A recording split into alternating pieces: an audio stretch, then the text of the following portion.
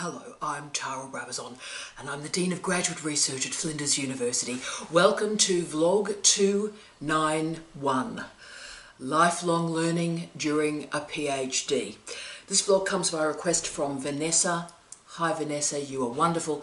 And Vanessa wanted me to talk about lifelong learning and the PhD because I've just finished my 4th master's degree, and Vanessa wanted to know, quite rightly, why I had done that. And look, let's do the catalogue. I have, 3 bachelor degrees, one with first class honours, one with distinction, the other one was just a pass degree.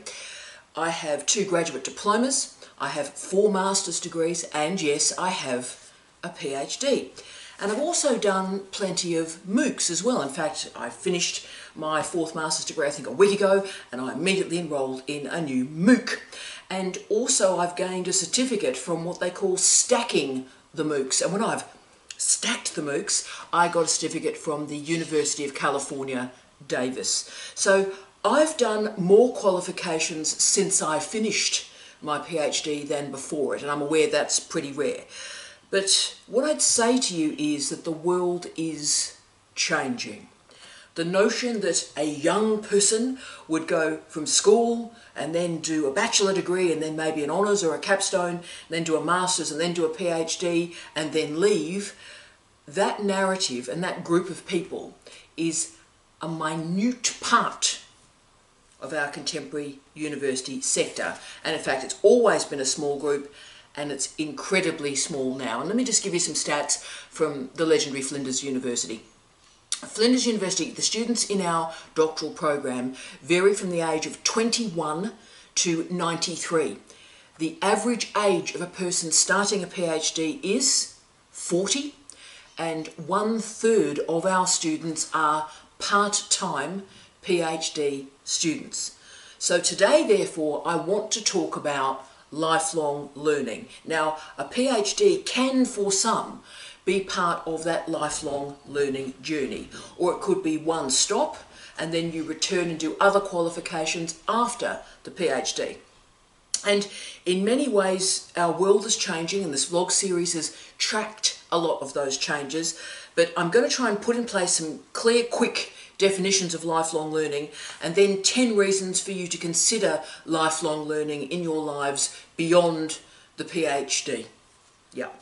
So some of you may already have started to shake your head and rock gently from side to side, because the idea of doing any learning after a PhD when it's been such a dreadful experience is actually your worst nightmare.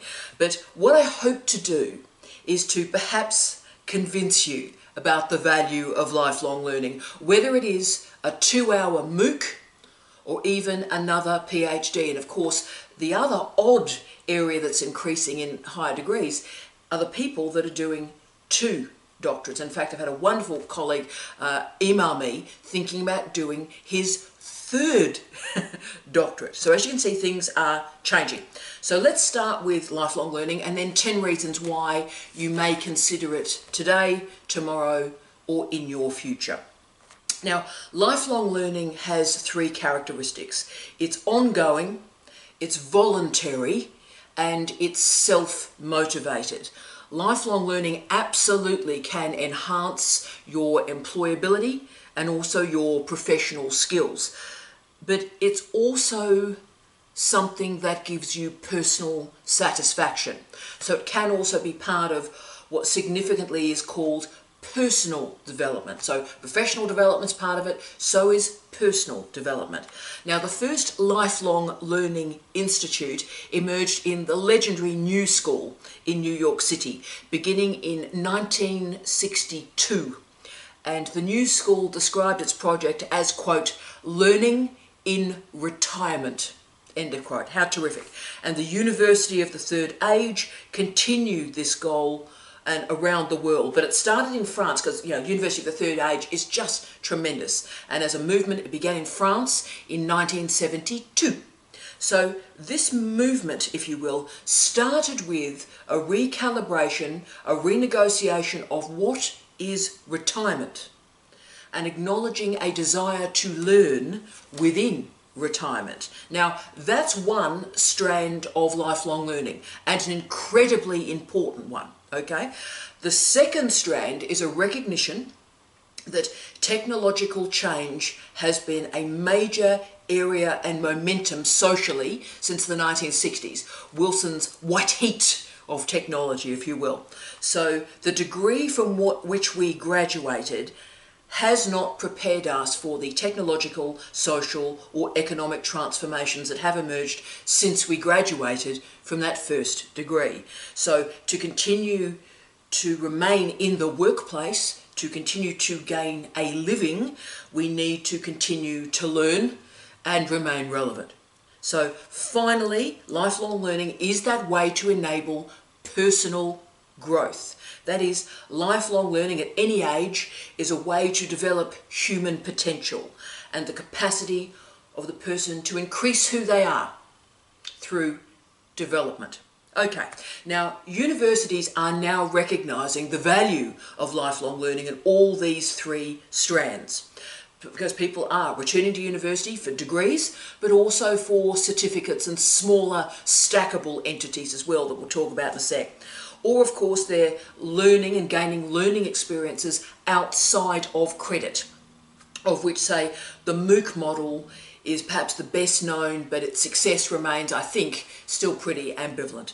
So universities need these new students committed to lifelong learning, because there's simply not enough young people leaving school that is required for our economic structures, that's required for our industries to renew the workforce. And therefore there is and remains a very high correlation between academic credentials and high-paying occupations. That correlation is still in place, colleagues.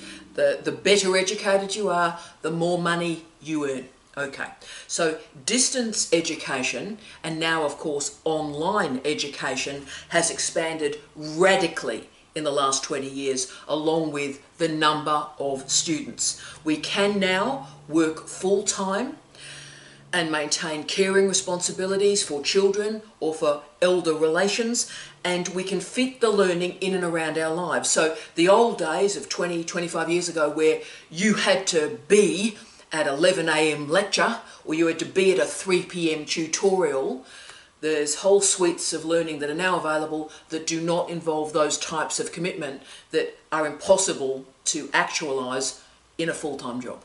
Okay, so as work has got harder and all of us are managing 1, 2, 3, 4, 5 different jobs and a huge number of responsibilities, the capacity to learn around our work is absolutely fabulous. So lifelong learning is self-motivated and it requires you to be a self-starter. Now, you might be wanting to learn a new skill, a new language, researching an area that is of interest to you, learning a new activity or learning new technology, software, hardware, wetware. Now, let's talk about how that lifelong learning operates in and around a PhD. Now, as someone who's done a lot of professional development and indeed delivers a lot of professional development around the world, let's talk about you, the PhD, and lifelong learning. Let's do this. So Vanessa, I'll make sure all the weird things I've learned through all these degrees are somewhere in the story now. So, okay, lifelong learning, PhD. 1. Why would you do it? 1, gain interdisciplinary expertise. Now, if the desire to be an academic or a life in the professions is important to you, then further learning outside perhaps of formal learning may be required of you. Most of us start our undergraduate degrees in very traditional disciplines. Now, my first couple of degrees were in a very, very traditional history department, old-fashioned history, yep. But that past was not going to be my future. And so while I was doing my research masters in history, I did a second bachelor degree in literature and communication. Okay, now can I say, in Australia now, you are not allowed to do that. They do not allow you to enrol in a higher degree and another formal qualification like that, so you can't do it. But I'm so old that the rules weren't in place. Now, this second bachelor degree gave me the interdisciplinarity that I needed, and of course it infused that research master's with new theory and new ideas. And similarly, when I completed my PhD, I enrolled in a second master's degree at the same time. And of course this one was done via coursework. Now, I wanted a coursework degree because I wanted to move into a new discipline. And so that Master of Letters qualification was a Master of Letters in Cultural Studies. So why I really enjoyed that coursework Masters is it provided a rational, logical and considered movement into a new area, a new paradigm, a new subject, and that's what I needed at that time. Now, that dissertation from that coursework Masters actually gave me 3 articles in the end, but this expertise in cultural studies improved the PhD, but also paved the way for my future. Now remember, I speak to you today as the Professor of Cultural Studies. Now, my first job at the Victoria University of Wellington in Aotearoa, New Zealand, was actually a lecturer in history. I taught very traditional history in my first job. So as you can see, this lifelong learning started when I was actually very, very young. And I did it at that time to broaden out my interdisciplinary expertise. It improved my research masters, it improved my PhD. It also pushed me to produce articles from these other dissertations, from these other degrees. And I didn't know I would write them, I wrote them, and they added very quickly to my refereed article list. But it also gave me intellectual and employment flexibility, which is my second point. 2, why would you do lifelong learning? Increase the diversity of your career options. Now, lifelong learning is a great way to transcend your home discipline or disciplines. So say you've completed degrees in biology, well done you. But you may decide, you know what, I'm going to do a certificate in science education or science communication. And I think that's a really good idea. Yes, it's useful intellectually for you, but these additional qualifications may and probably will give your career some depth and some flexibility in troubled times for higher education. So let me show you how this works. So as I've said, my first full-time job was in history. My second job was in media and communication. Then I moved to communication and cultural studies. Then I got my first chair as a professor of media. Then I got the tenured North American post as the Professor of Communication. Then the leadership posts started to appear, and my first leadership post was as Professor and Head of Photography and Creative Media, 14 different degree programs, remarkable experience. But as you can see, all of that seems pretty normal. All those degrees and all those jobs are sort of clustered into an area, so it makes sense. But then something weird happened. I was made head of school and professor of education. So I was made the head of an education school. In fact, one of the largest education schools in the country. And then, of course, I became the Dean of Graduate Research. So that's an institutional-wide role, and it's very, very tough for women, particularly women from the humanities, to gain any sort of leadership role in research at all. So it's tough to be in a portfolio role. It's very rare for women, and the diversity of the qualifications and my experiences became really the way that I was able to get that job and have credibility in this job. So how did any of this happen? Because you can see the odd thing. How did I become head of a school of education and professor of education? And the answer is, team, lifelong learning. There's no doubt if I hadn't completed additional qualifications that those 2 jobs, my last 2 jobs, would not have emerged. So when I finished my PhD, so exactly where you are now, when I finished my PhD, I realised that the PhD provides absolutely no training for teaching at all. and I wanted to be a good teacher. So I enrolled, finished the PhD, and I immediately enrolled in a Bachelor of Education. Now, it is, looking back on it now, my favourite degree. I loved doing it. I learnt so much. It was brilliant. Had a ball. And educational technology was just becoming a thing. And so I did, in this Bachelor of Education, a course on educational technology. And if you look at my research career, so much of that research career on educational tech comes from that course I did in the Bachelor of Education. And I also did a course on disability in education, using the language of the time, sadly, special education. I loved that deeply. And as you can see, a large chunk of my research career has explored disability and impairment in higher education. So I had the tools that were given to me through this degree. So I learnt how to teach. But over a decade later, I then took those skills that I gained from that Bachelor of Education and I enrolled in a Master's of Education. Now, the teaching materials weren't great, the materials are pretty dated, but as you know, the dissertation became the University of Google that made my career. So when a Head of School of Education job appeared, with the Professor of Education tethered to it, I applied for it. And I got it easily. Because I had all the other specialist degrees, but I had the Bachelor and Research Masters from Education. So at the time, because I was a full professor when I decided to do the research Masters in Education, and can I say, a lot of people around me thought I was an absolute idiot. Like, why are you doing this? You're an absolute moron. Why are you doing this, Tara? You're mad. And they stopped laughing 10 years later when a door opened to get a fantastic job that would have been closed if I hadn't done that qualification. So as you can see, education is never wasted, but education can also open doors for employment that may be closed for you.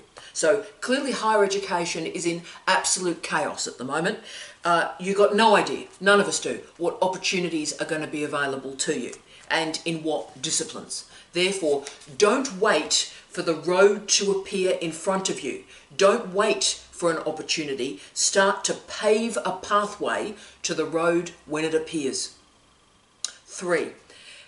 Why would you do lifelong learning? Because you continue to understand the student experience. Now, this one is incredibly important. There are so many strategic plans, etc., that talk about the student experience, student focus, or student-led policy, right? But too often these phrases are thrown about in strategic plans without any content at all. Now, in the old days, 10 years ago, people would finish their degree, and remember the PhD used to be called the terminating degree, the last degree you do. So people would finish their degree and they would move from the roles, the sociological roles of student to teacher, and they would forget the student experience, and they would forget what it feels like to learn, to be frightened, to have to negotiate a new platform, a new technological system, having to get an email address. All that stuff gets forgotten. Now, I've actually never left a learning experience. I started kindergarten when I was 4, loved kindergarten, started kindergarten when I was 4, and I've just finished my 4th master's degree a week ago when I was 52. So I've remained a learner through my entire life. I've remained a student through my entire life. And at my age and with my experience, a professor, a dean, coming into a coursework master's degree as I've just done, it's been very interesting because it means I can look at the teaching and the curriculum in a very different way. And look, at my age, I can see what's going wrong. I can see what's going wrong with the curriculum, the student interfaces, how experience is substituting for expertise, and I can see very odd teaching and supervisory strategies. So the greatest gift that teachers can give students is to remain students, to remain learners. And if you remain a learner, you're not brittle in your confidence. And wow, we're seeing a lot of that in higher education at the moment, aren't we? So Higher education has changed radically, oh my goodness, in the last 20 years. And if academics achieved their last qualification 20 years ago or 25 years ago, they haven't seen at the coalface the changes in learning, the changes in being a student. Now remember, I did a master's during a pandemic. So when my students, our wonderful students at Flinders, came and saw me and said, "You don't understand what it's like to study during a pandemic."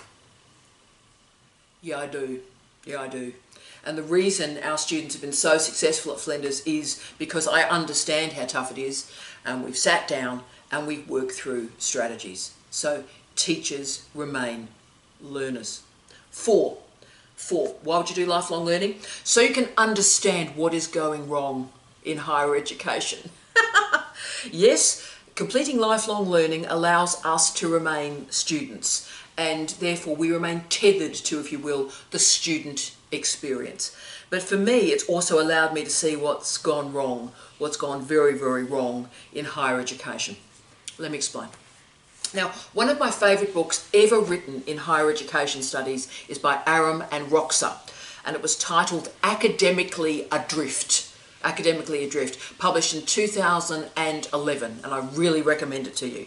Now, they conducted a longitudinal study where they assessed critical thinking and learning at the start of an undergraduate degree in North America, and then carried the study through and tested the students at the end of a North American 4-year degree.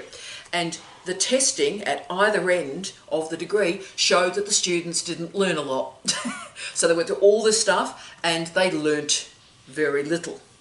But the study was also provocative for other reasons, and I've used it a lot, the study, for other reasons. And they studied how little the students read through their degree and how little the students wrote through their degree.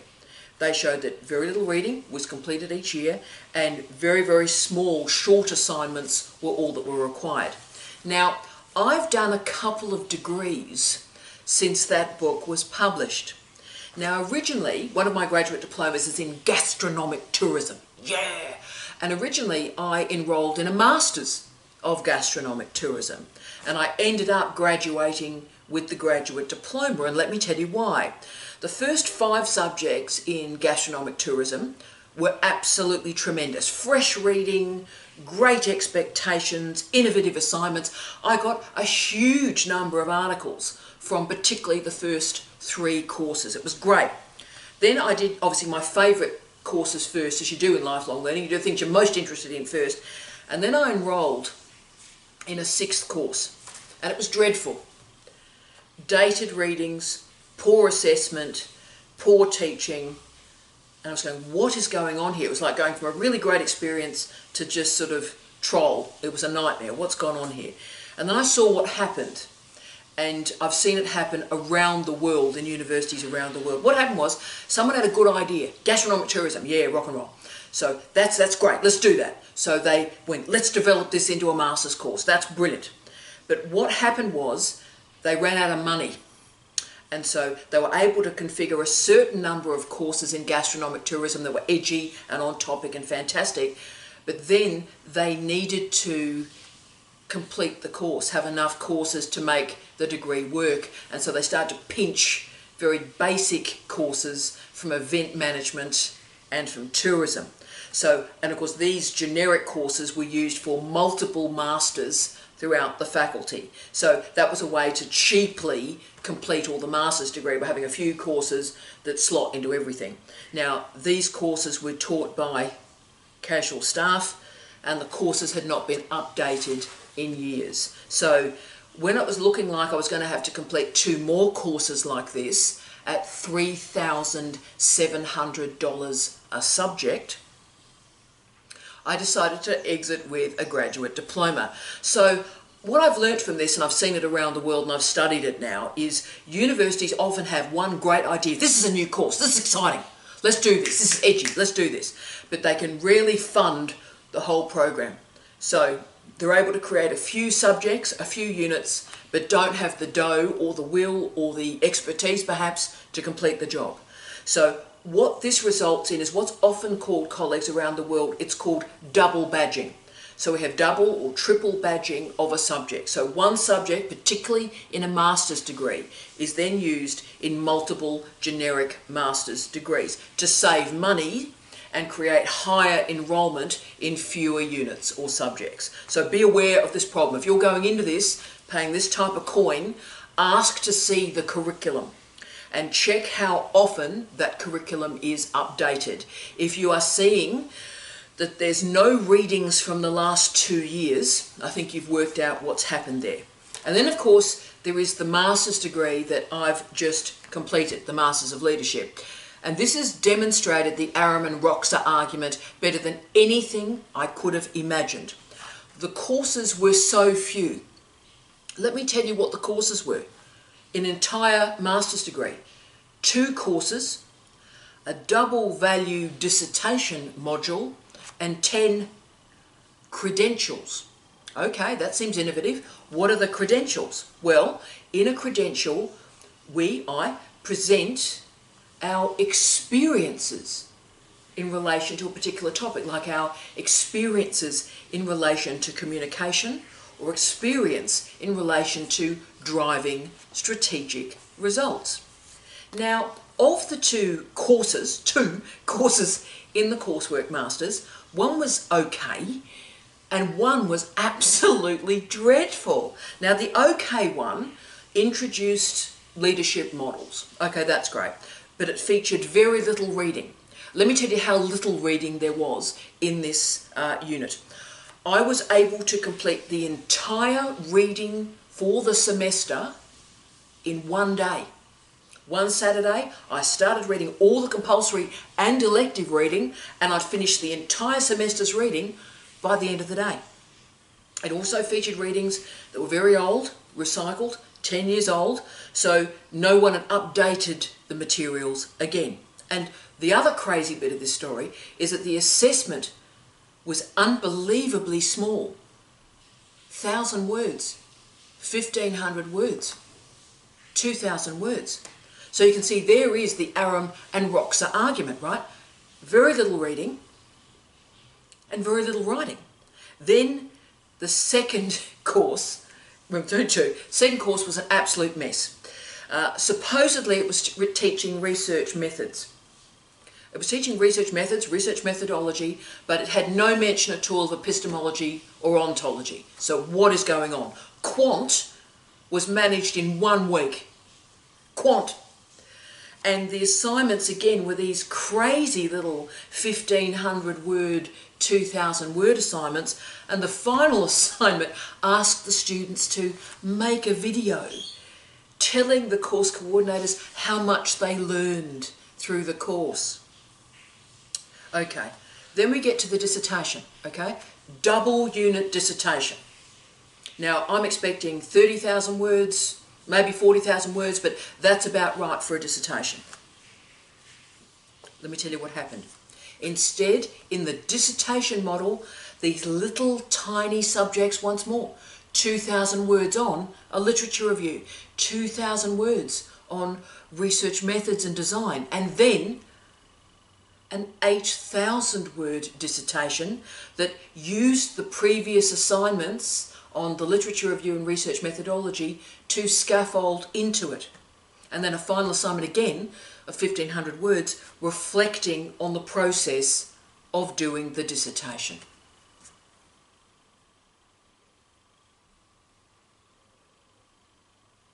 I was horrified. You know, yes, I'll get a refereed article out of the dissertation, but I've always believed in Coursework Masters. Why this was so horrific for me is I believe and always justified Coursework Masters. And indeed, the previous Coursework Masters dissertation that I did was 40,000 words in length, and I got 3 refereed articles out of it.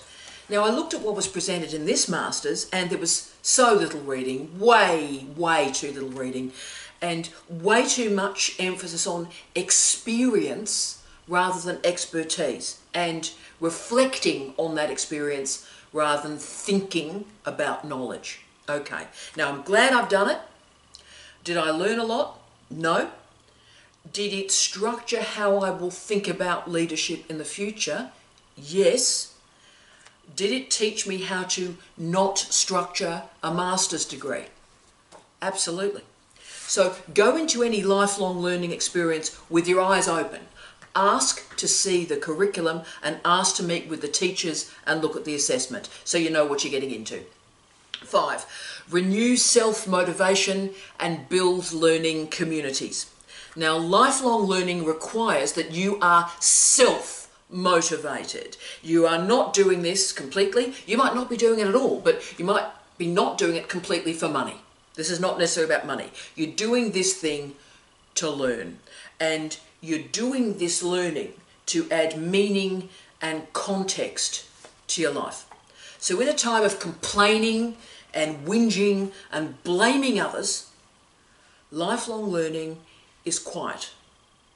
It's peaceful and it's meaningful.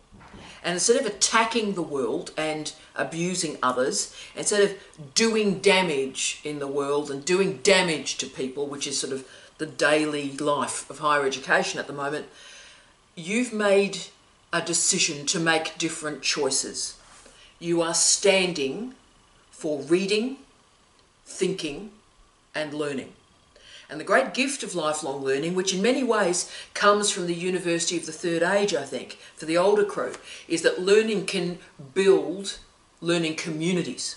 And in times of isolation, and the pandemic has shown the consequences of that, we can meet new people and share a desire to learn. It's much tougher to meet people the older that we get. You know, our friends, our family die or they move away.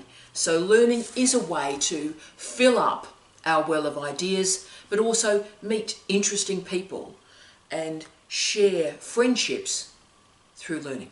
6, future-proof your career and prove your value to your employer. Okay, let's talk about money. There is no doubt that the key criticism of lifelong learning is that it is cheap for employers. Organisations are able to save huge amounts of money by placing the responsibility of learning on employees. So all the qualifications I've done, I have paid for. Now the leadership degree I've just finished cost $19,800. Cost more than just about all the cars I've owned in my entire life, right? And that $19,000 plus came from my salary. So it came from my earnings. So our universities gain a well-qualified workforce. Lifelong learners are able to improve their skills and it costs employers nothing. So in this mode, lifelong learning does blur the relationship between where we learn, school and university, and where we work. It does blur that up a lot because you are improving yourself, absolutely. You are future-proofing your career, which is important, but you're also value-adding to your employer. And very rarely these days will employers pay for you to do that learning. There may be some small budgets for conferences or training days, but now qualifications are incredibly expensive and your employer is not going to pay for these and probably won't even give you time off to complete them. Now, none of my employers have paid for any of my qualifications or indeed provided any time at all. So that's the reality that you've got to confront. 7, think about what you would like to be able to do. Right. Now, a crucial reason to enact lifelong learning is skill development. There's something that you need to know how to do that you don't know how to do now. And that's why technology-based lifelong learning is so popular. So if you move through LinkedIn learning offerings, so many of those offerings are in software or in hardware. And there's a reason for that. And it is a great motivation to complete lifelong learning programs. Now, I did this earlier in my career. As we've talked about, I did a teaching qualification, but I could see, and this was 1997, many of you weren't born, I could see in 1997 that distance education, that I was working in very strongly with my universities at that time, was morphing into online education. And people about my age remember that we were working with that truly appalling system. Do you remember WebCT? I know it's sort of people have to be medicated, but we were using this truly appalling interface called WebCT. And I didn't want to be that woman that didn't know how to use educational technology. You know, I didn't want to be the chick that went, a man will have to do the tech for me because I just can't, because I'm a lady. Look, I just am not prepared to do that. I thought, no, come on, Tara, toughen up, princess. So I enrolled in 1998 in a graduate diploma of internet studies, and I think I was one of the first groups to actually do this qual. And look, it was great because it took me through the full suite of skill development, training information, literacy, digitisation, the whole thing. Structured pathway through the internet. Fantastic. And it also meant I could write my third book, which was called Digital Hemlock. It also meant that I was really one of the very early innovators in online learning, and I won a series of teaching awards at the turn of the century because of those innovations. And to this day, I'm very comfortable experimenting with educational technology, which of course this vlog series is part of. First time in the world anybody's done this. We've done this together. So as you can see, if you need to know how to do something, you see a change coming, well, you know what, call it early and be confident. Don't be frightened. Really, don't be frightened for me. Don't fear the change. Do lifelong learning and get ahead of it. 8, look at what resources you've got. Look at what resources you've got. So therefore, let's talk money again, right? Formal education right now is unbelievably expensive. Remember, I just got a bit of change out of 20G for the masters that I just did, right? So therefore, work out what you need to be able to do and what resources you have. Now, to be frank with you, I think the best value for lifelong learning on the planet at the moment is probably LinkedIn Learning, I think. It's not a huge commitment of time and money. You can continue to learn in a way that fits around your career and your caring responsibility. So it's all sorts of programs for an hour or 2 hours. Very, very good. Another great strategy that actually I'm about to consider is doing an annual subscription for FutureLearn. And then you get to choose from an array of providers for MOOCs, bless, and get the certificate. And that's always nice. So what's happening now, team, is people are starting to work through micro-credentials. We're hearing that phrase, that word and phrase a lot, micro-credentials. And micro-credentials are enacting a major change in higher education. What's happening, a range of providers, universities plus, a range of providers are creating policies to stack micro-credentials into a certificate or a diploma or a master's. So this means for us, the punters, that the financial outlay is not great at any one time. We can do a bit and do a bit and do a bit and stack them into something. Therefore, we really need to start with what you would like to learn, work out how much or how little you want to spend, and therefore make decisions. And remember that there are still hundreds of thousands of free MOOCs that are available to be audited. So it means you can start today with no cost and just see how you go. 9. Why do lifelong learning? You will live a learning life, not a fearful life. I respect people who undertake lifelong learning, and let me tell you why. They make a commitment to continually test themselves. Now, when I look at a CV, and I look at a lot of CVs, when I look at a CV and I see the last qualification was in 1995 or the year 2000, I worry. But you know what? Most importantly, I learn something about that person because they believe they know enough. They are satisfied. They are confident in their abilities. So when I see a lack of lifelong learning and professional development after a PhD, that's a proxy for me that this person thinks that they know it all. And none of us know it all. We don't even know some of it. Think about how much the world has changed in the last 2 years. Wow, let alone the last 20 years. When I look at a CV and I'm thinking of employing somebody, I look at the lifelong learning, I look at the professional development a lot. And when I see lifelong learning, I go, right, okay, so this is a person who is porous to the ideas of others, listens, is open to challenge, open to change, is prepared to learn from different perspectives. So a learning life will also improve your working life because it changes your relationship with the world around you. And therefore, 10. Lifelong learning. Why? Enforced reading and enforced writing. Now, we've discussed a lot self-motivation and self-learning through the vlog this week, but there's another reason to enact lifelong learning, particularly if you are busy. And people often ask me, like the wonderful Vanessa, why I've done all the coursework stuff. So why have I done extra degrees? Why have I done graduate diplomas? Why have I done coursework masters? Why haven't I done, oh my goodness me, another PhD? And there's really one clear answer to that. I like to learn from other people. I believe in expertise. So I love to learn from experts. Now for me, a coursework master's degree, or any coursework qualification really, is like entering a very posh smorgasbord, because somebody's already spent all the time creating all these fantastic reading for me, all these fantastic assessments, and this is just great. I just don't have to do anything. I can just sit down and love it. Sit and engage with the world. Oh, it's fantastic. So I can learn about a new discipline, a new idea from experts.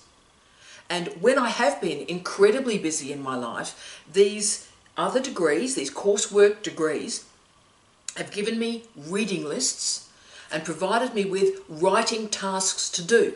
So they enforce in a busy life that I read and that I write. So this means, out of all the courses I've done, about 50 of my 250 plus articles and book chapters at this point, about 50 of them have had a relationship somewhere with one of these courses. And of all those quals I've done, probably 4 of my 20 books so far have come from the courses in some form. How fantastic is that? So if you need a bit of help, if you need a bit of scaffolding, then, basically if you want a learning scaffold to organise your life, to give you deadlines, to give you requirements, then lifelong learning can do this for you. So thank you so much for being a part of this lifelong journey with me this week. And look, I hope there may be something here that you find resonant, that might link to the lifelong journey for you. And look, it may be a second PhD. It may be a graduate certificate in education. It might be a MOOC on Kindle publishing. But if together we can create a culture of learning and reading and thinking rather than nonsense and opinion and talking and fake news, then we may just change the world. I wish you love, light and peace. Tea out.